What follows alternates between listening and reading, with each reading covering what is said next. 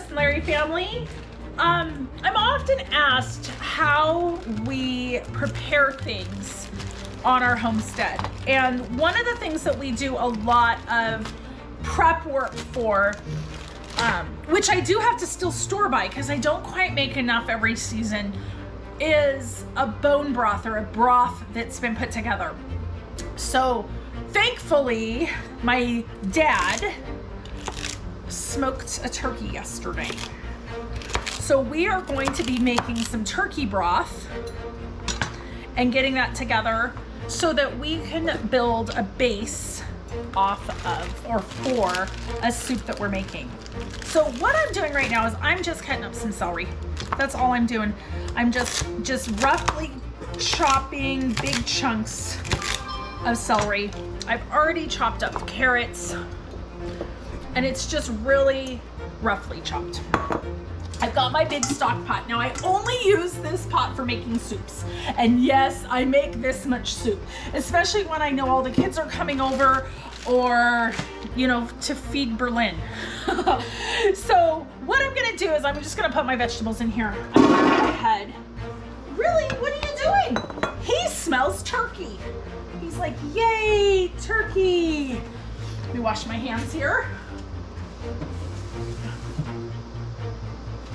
Okay, so what I've got here is I've got my carcass. This is what's left over from what we ate yesterday. This is the bone part of it. Now we smoked this turkey, so it's got this amazing aroma to it.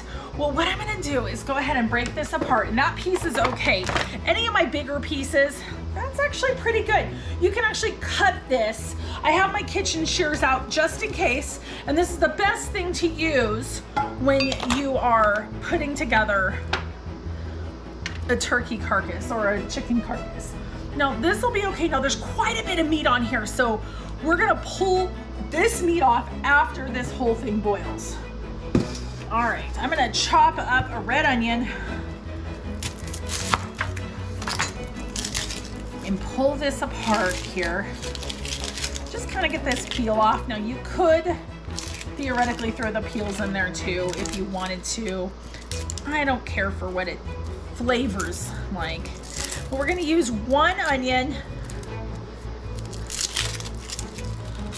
here. And it, again, rough chops. We're not gonna do anything major. I'm just taking the root side off of it. We're doing big chunks. This is gonna boil down for the flavoring in here as well as the nutrients. But in the end, I just want the liquid. Okay. Now, as often as I make turkey or chicken, if I do chicken with bone, or even some of the different beef dishes, I do keep all my bones, and I normally throw them in the freezer. If I'm not gonna use them right away, I chop smaller chunks and into the freezer. And that way I can go ahead and use those later. Now, I also want to go ahead and put some different herbs in. Now we're gonna do some bay leaves, and these are some older bay leaves, and this is why we take these back out.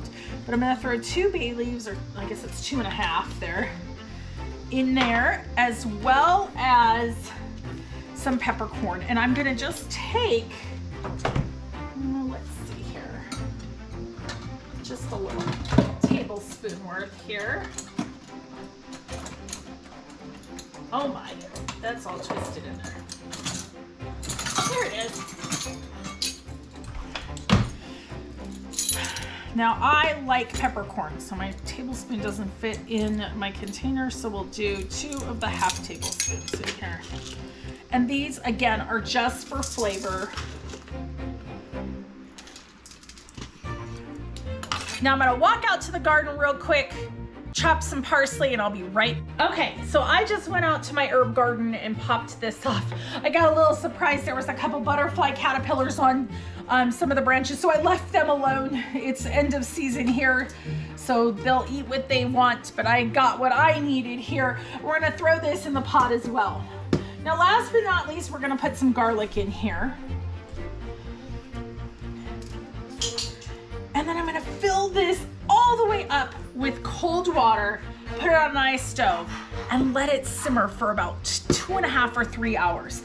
That juice that's being made in this is what I want to use for my next soup batch, and then I'll put some of that in the freezer. I'm just gonna break up these onions just a hair more. Oh my.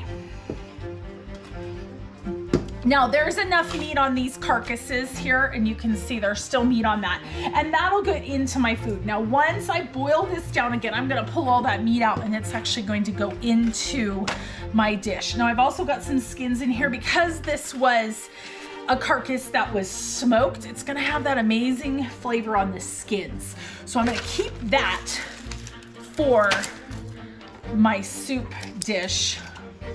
What I love about making my own soup stock is that I know, for instance, this was one of our farm turkeys. So I know how that turkey lived.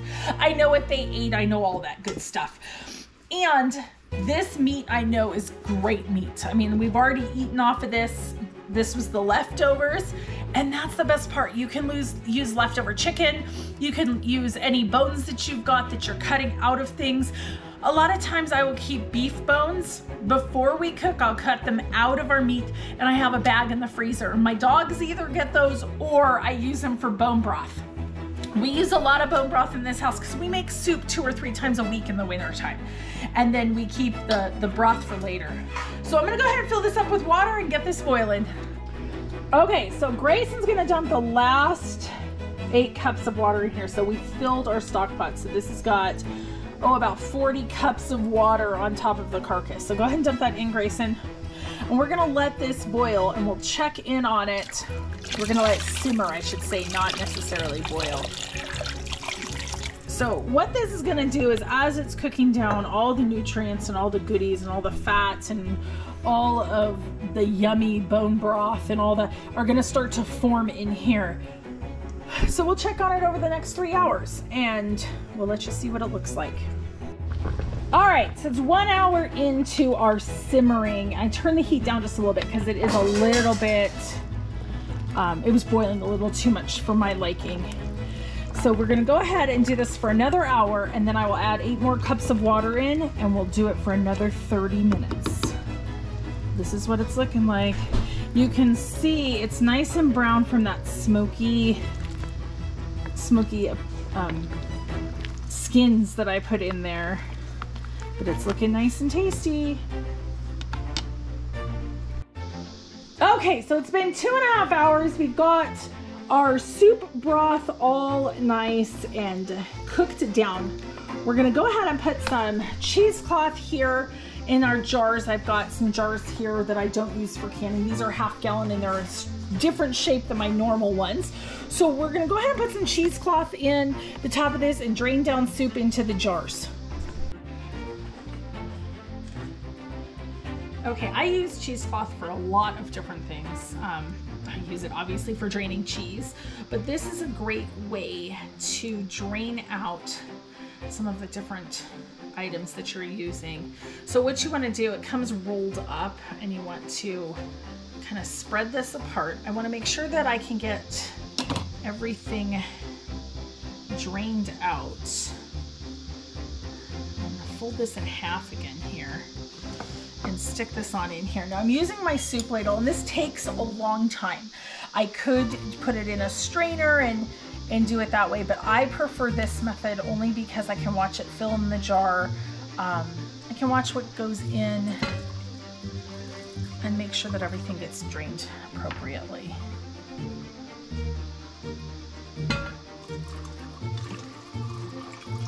And this just smells absolutely delicious because we used a smoked turkey. Up there. Because we used a smoked turkey, you can smell the smokiness from what was in the meat. Now, I did have peppercorns and other things in there, and those are all draining through this cheesecloth. You can see it collecting on the top.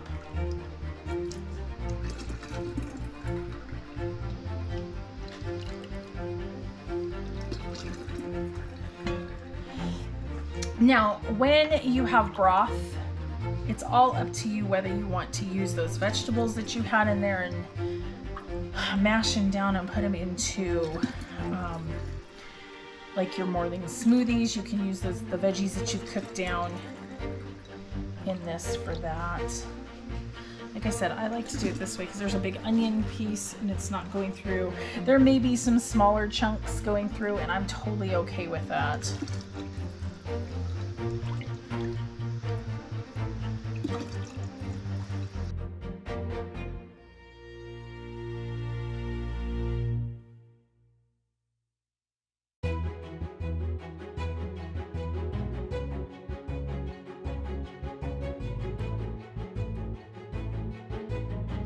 Okay, I have 2 full gallons of broth here. Let me show you. I'll do it this way so you can see. And these are beautiful. Like I said, gorgeous golden. The cheesecloth caught anything that was coming in. But I've got all of these. Now these will be used this week sometime in my household to make soup, and then we will freeze dry or freeze the soup. Now the rest of the innards here, I'm gonna pull out. I've got a tray over here to catch the juice, and the rest of the juice is going to go into and be drained through a strainer into my soup pot, because we are making soup tonight for dinner. So we ended up with about 2.5 gallons